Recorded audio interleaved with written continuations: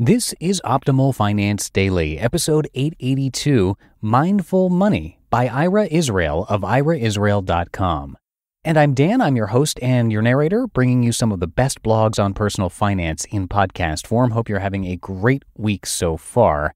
Before we get to the post, I want to thank creditrepair.com for their support.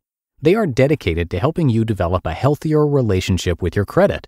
Removing questionable negative items is one of the fastest ways to increase your score, and creditrepair.com will help you do that. They make rebuilding your credit as smooth as possible by using tools like mobile apps, email and text alerts, and more. And they understand that credit scores are not just a number, it's a lifestyle. This is something we hear about on this show frequently, and recently in fact. So let creditrepair.com help you rewrite your credit story. Head over to the link in our show notes to sign up today for a free 15-minute credit analysis. For now, let's get right to our post for today as we start optimizing your life. Mindful Money by Ira Israel of iraisrael.com. Quote, "A man is a success if he gets up in the morning and gets to bed at night, and in between, he does what he wants to do." Bob Dylan. At various times during my life, I've been relatively wealthy and relatively impoverished, and neither one has particularly appealed to me. But the psychology of money, how our minds relate to all of those bank statements and credit card bills, dollar signs and numbers, has always fascinated me. Ask yourself, do I have a scarcity mentality and live in constant fear of not having my basic daily survival needs met, like the 3.5 billion people on planet Earth who live on less than $1.50 per day?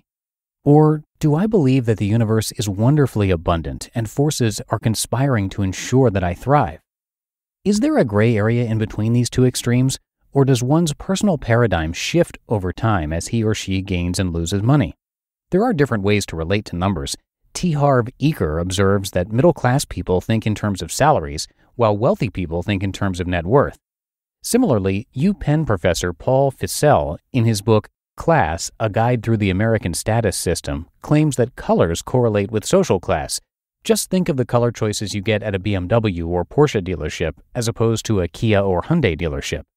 And if Harvard Law professor Lonnie Guinier's research in The Tyranny of the Meritocracy, Democratizing Higher Education in America, is correct, then it seems as if SAT scores are better indicators of family income than of scholarly aptitude. For example, family income of $0 to $20,000 has an average SAT score of 1326. $40,000 to $60,000 has an average of 1461. $100,000 to $120,000 has an average of 1569, and more than $200,000 has an average of 1714. You can see the full chart in this post, by the way. I recently met two young female budding entrepreneurs who each separately exclaimed, "I want to make a lot of money." After the vomit subsided from my esophagus, I looked inside myself to inquire as to why I find such languaging to be crass, vulgar, gauche, and lacking grace and dignity. Already I can envision comments asking, "What's wrong with making money?" To which I would reply, "Nothing, as long as your personal identity isn't merely an amalgamation of material possessions and numbers." The way I would express a similar sentiment would be, "I desire more freedom, ease, opportunities, and options."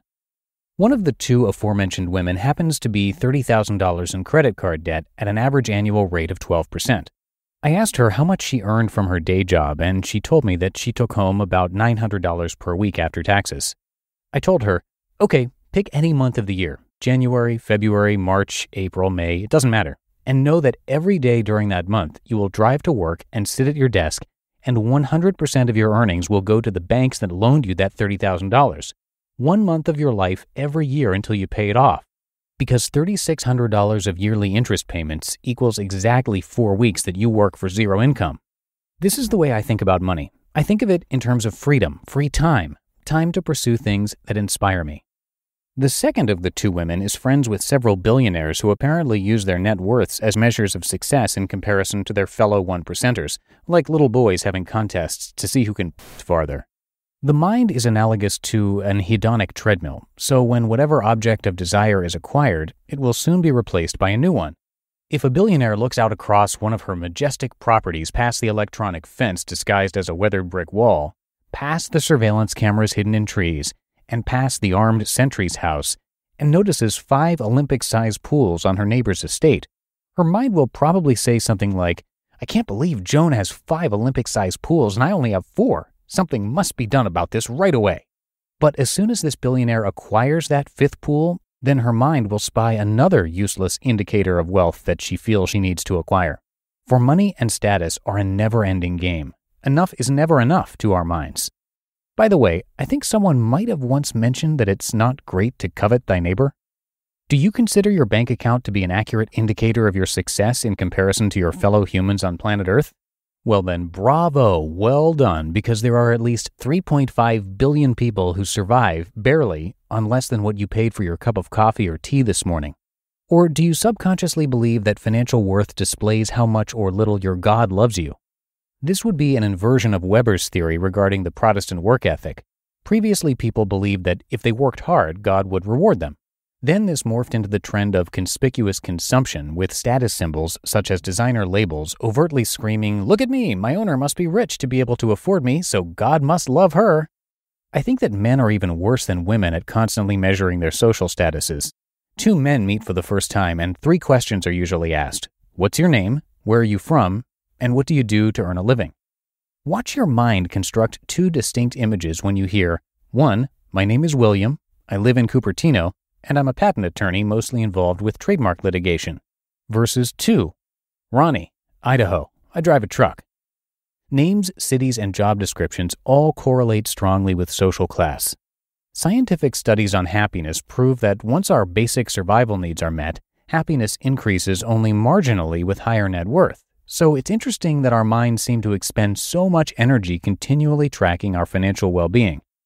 I try to live by the adage, any problem that can be solved by money isn't a real problem. And yet there are financial issues, like the $304 parking ticket I recently received, because such draconian punishment actually functions as a regressive tax, that are so emotionally charged that I will lose sleep for days over them. So how does your mind think and talk about money? You just listened to the post titled Mindful Money by Ira Israel of iraisrael.com. And thank you again to creditrepair.com. You can get a free 15-minute credit analysis with the link in our show notes. Creditrepair.com makes it easy to stay connected to your credit repair journey and help reach the goals you've set. And they do it through a personal online dashboard, credit monitoring, email and text alerts, and other easy-to-use tools that make rebuilding your credit as smooth as possible. They analyze your credit reports and work with you to identify questionable negative items hurting your score. Then they build a custom game plan based on your specific situation. Previous members have seen an average 40-point TransUnion credit score gain during only 4 months of membership. So let CreditRepair.com help you rewrite your credit story. Head over to the link in our show notes to sign up today for a free 15-minute credit analysis. And thank you to CreditRepair.com for sponsoring this podcast. And that's going to do it for another edition of Optimal Finance Daily. Hope you have a great rest of your day. Thank you, of course, for listening, and I'll see you right back here tomorrow, where your optimal life awaits.